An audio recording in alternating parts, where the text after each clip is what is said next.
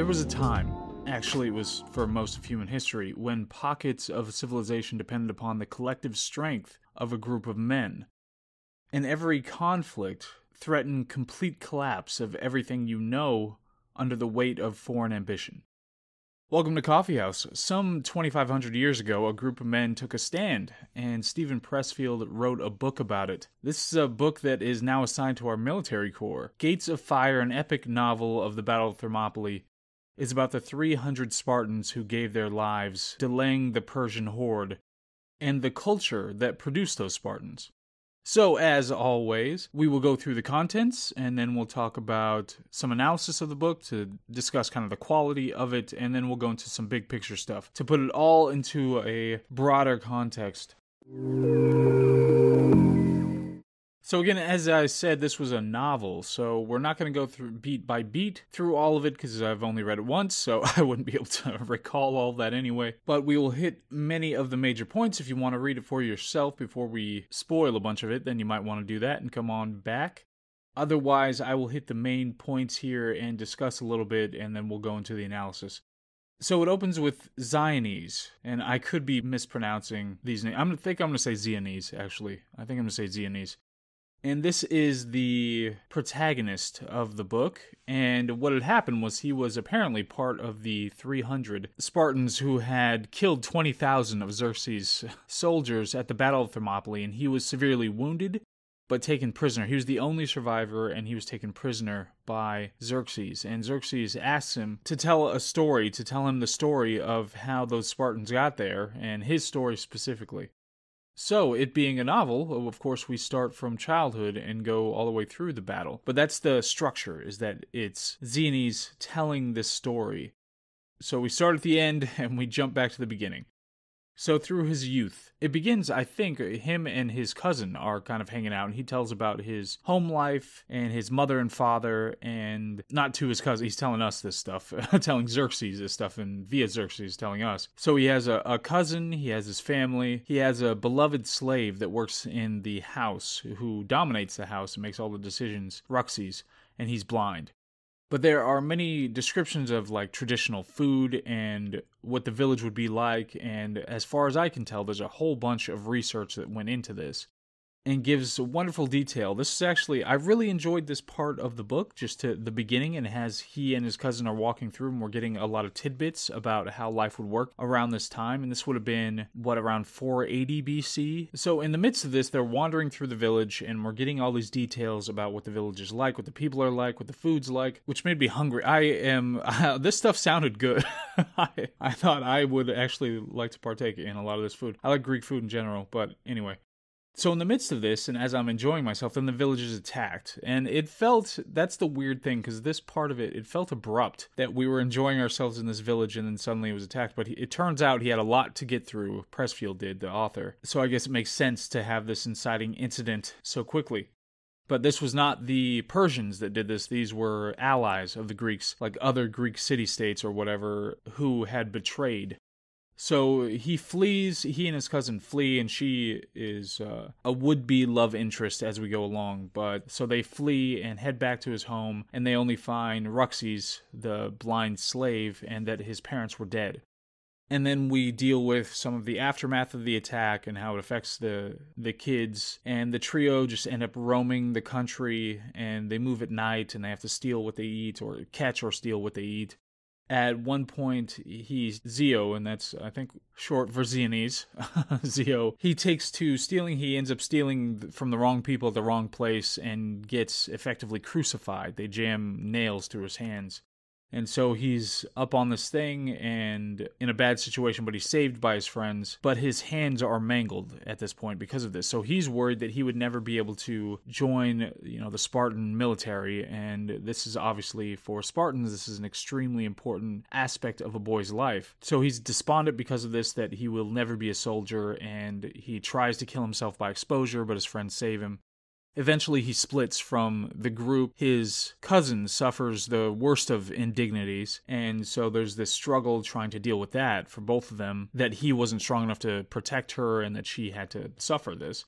and they end up splitting, and he goes with another group and ends up being a part of, I don't know how to pronounce it, Agoge. The Agoge is the term for the training that youth have to go through, the military training that the youth have to go through, and it's apparently extremely rigorous. It's really harsh, and in the book it's depicted as, I don't know, it's like drill sergeants, like you see in Full Metal Jacket. A lot of cursing, a lot of name calling, a lot of that kind of thing, a lot of physical toll that's taken on people, and violence. But in the midst of this, he realizes that he can use a bow, so he doesn't necessarily have to use a sword to be able to wield it because of his hands, but he can still use a bow. He meets Rooster, who's another character that shows up. There's another one too. Who was it? Was it Alexander something? But there was another one too. But there were several that he meets at this point that I'm just mixing up now. But Rooster's one of them, and there's this whole subplot related to Rooster where there's this intrigue wherein the wife of this prominent Greek asks Zio to look after Rooster and pretends that Rooster is the offspring of this prominent Greek guy so that she can save his life. And there's a number of scenes related to that. But one of his friends was also sent on this assassination mission that fails to go assassinate Xerxes. Well, anyway, skipping a lot, there are years pass, he and his friends get married and have sons and daughters, but then the Persian threat increases, and we have the build-up, the preparation for the battle itself. So, of course, King Leonidas is the Spartan leader, and everybody will have heard of Leonidas. It comes from that movie, directed by Zack Snyder, where none of the men wear shirts and they all have six-pack abs, and it's really stylized violence. To some degree, I have to appreciate the support of testosterone and masculinity, because that's something that is decried nowadays, but still. Maybe it's a lack of that kind of entertainment anymore that is leading to the flood of estrogen amidst our male youth now. But anyway, so they're trying now to figure out, okay, what are they going to do to try to fend off this Persian attack? This was, I think, the second time, if I remember my Greek history. This is the second time, right, that the Persians try to invade. But there's a choke point at this one particular area, so they say, we need to resist them at this choke point. They do the same thing. There's like a strait that they go to in the Navy with their naval forces. They say, okay, we can use these choke points, and even if they outnumber us dramatically, then we can hold them here, fight them off to some degree, and do much better than we would out like in an open field or something. So the Spartans have to gather more troops from allies around the area, and they have to go to this choke point. And when we get to the actual battle, now the whole structure of the situation here is that they need the Navy to prevent them from being flanked at this choke point at Thermopylae. So that's what the Navy's doing, and then this other military force, it's apparently and allegedly, of course, historically there are a bunch of different things going on for what is actually supported by evidence for how many people there were and how many troops there were and all that sort of thing. So the version of it here is that there are 300 Spartans and they are the primary force. There are a few thousand other troops that are there who are supposed to support this force, but the 300 Spartans are the ones who are fighting this. And in the midst of this battle, you have descriptions, very detailed descriptions of tactics. So like the phalanx, how that worked, how effective it was, and all these descriptions of the battle and what was happening. And the ultimate result is that the 300 of the Spartans who were there, this elite force, were able to slay some 20,000 of the invading troops. But the point was for them to delay this force as much as possible to give enough time to the rest of the Greek forces to gather more support, gather more allies, and for the Navy to do what they need to do to try to defeat Xerxes' navy, the Persian navy. Now, when it comes to historically, I guess I'll just throw it in here, but apparently, as with anything, it's somewhat exaggerated. The whole point of the story is about the just patriotism that went into this. It's this incredible feat. It's supposed to be this incredible patriotic feat that this very small number of Spartans were able to withhold for so long. I think it was like 3 days or something like that, and kill so many of the enemy before themselves being killed in toto. It was all of them who were wiped out. In this story, of course, it is Zio who makes it out of there, who eventually dies of his wounds. But there are different estimates about how many were actually there. The kind of traditional version is that there were 300 Spartans, they're the main force, and there were 1 million Persian soldiers on the other side. More contemporary estimates have put that at 100 to 150,000 Persians on the other side, and several thousand of the Spartans and allies of the Spartans. But as far as I know, the actual choke point soldiers who lost their lives were about 300 Spartans who were doing all this. Who knows if they actually killed 20,000 people, but still, it's probably just a pretty incredible feat in general. So as this finishes up, we have Zio who's telling the story, and as he finishes up the story, the Persians are being engulfed by the Greek forces and their navy gets defeated. So Xerxes has to change his tactic here. And so Zio stops getting the medical attention that he was getting from the Persians, who have to turn to their own people, and Zio succumbs to his injuries. But of course, ultimately, the Greeks repel the Persians and are victorious. So that's the story, essentially the story that goes through, but it's like 400 pages. There's a lot going on here, and a lot of stuff in the midst of that to try to better demonstrate what Greek culture was about, and specifically Spartan culture was about, and how it produced the kinds of soldiers that are capable of this kind of a feat. So from there, we will move on to the analysis.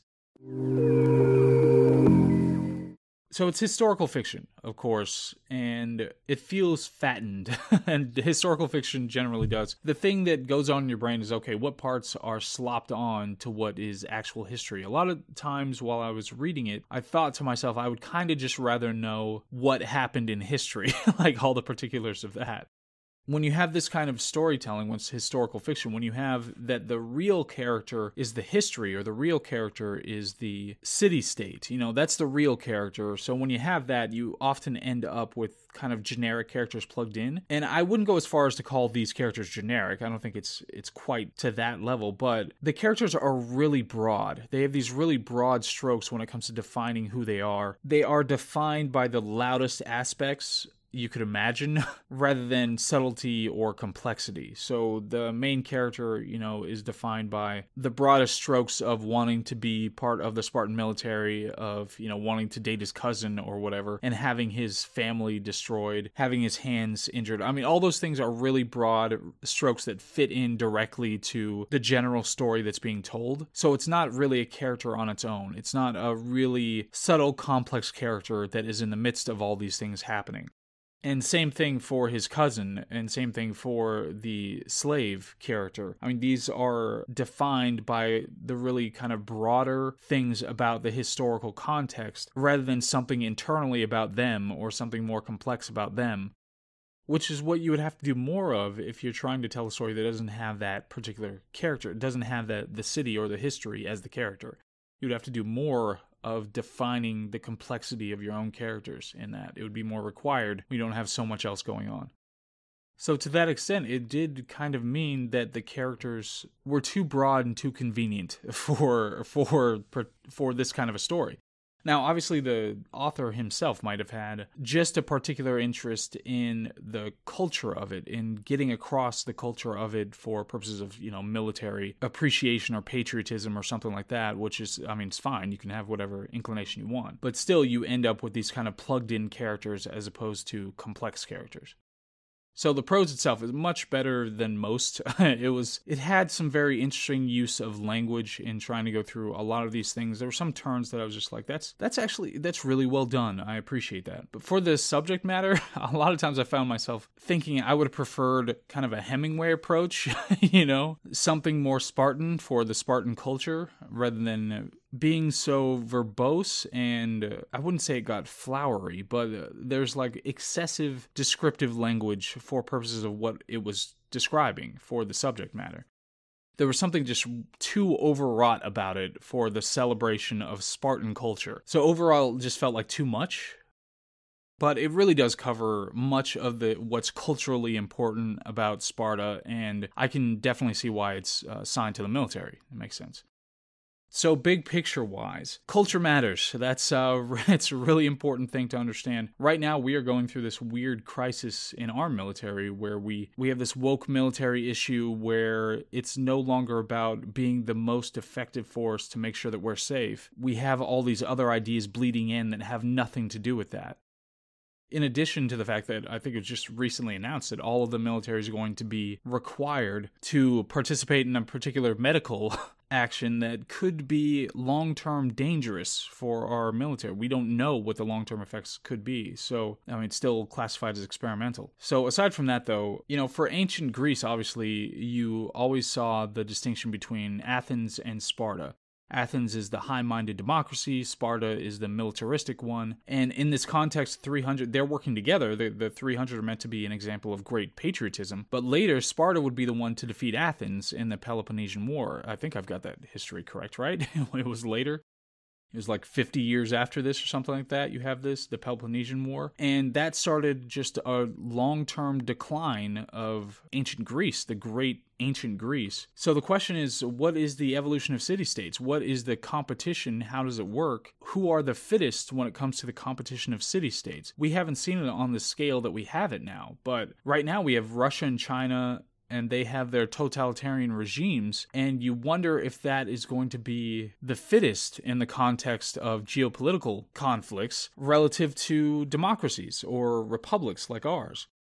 I mean, America has a nominal democratic republic because right now we're dealing with the influence of multinational tech monopolies and trillion-dollar companies and a complicit news media, an unprecedented power grab by the current establishment, and just this idea of perpetual emergencies, especially for something that kills fewer than heart disease and Alzheimer's on a regular basis, and it's still being used as justification for abrogating our most basic freedoms.